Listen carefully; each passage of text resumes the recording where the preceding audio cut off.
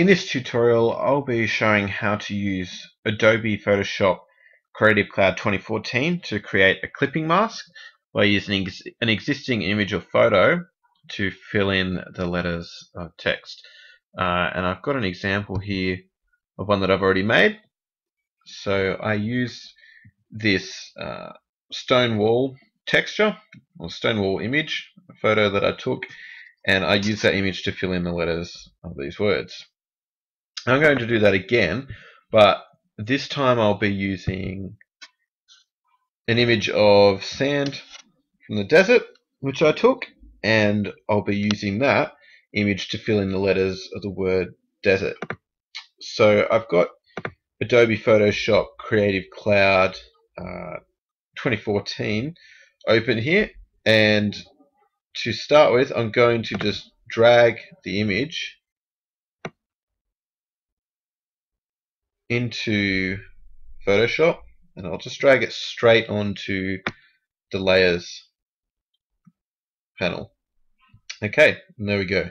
Now the next thing to do is to make sure that this layer is not locked. So click on the padlock to get rid of that, so it's no longer locked. And we can give this layer a name. We'll just call it sand.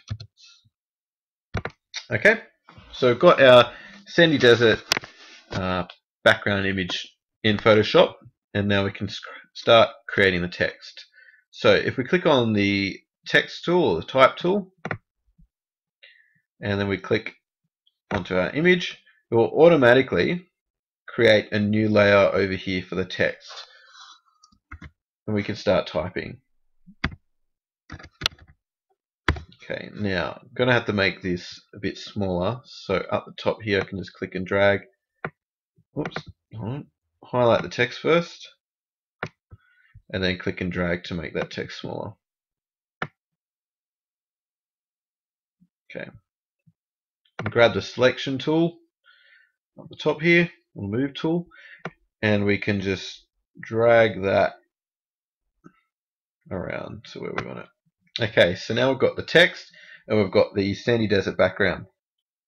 Next thing to do is on the layers panel over on the right hand side here, we've got one layer which is for the text called desert, and then we've got one layer here which is for the image called sand.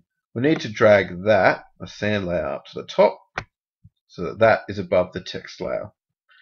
Then we can just right click on that image, on that layer. Oops.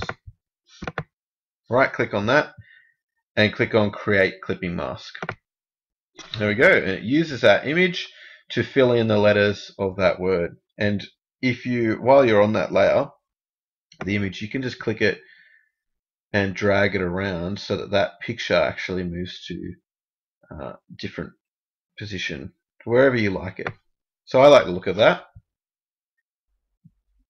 That looks good. Okay, so now we can go ahead and save that. File and save as. We can export it as a JPEG image. Click on save. Hold on, give it a different name.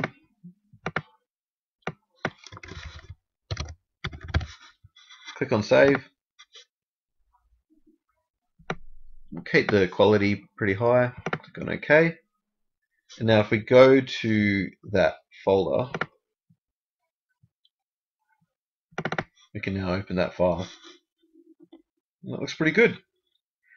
So we've used an image as for a clipping mask to fill in the letters of text using Adobe Photoshop Creative Cloud 2014.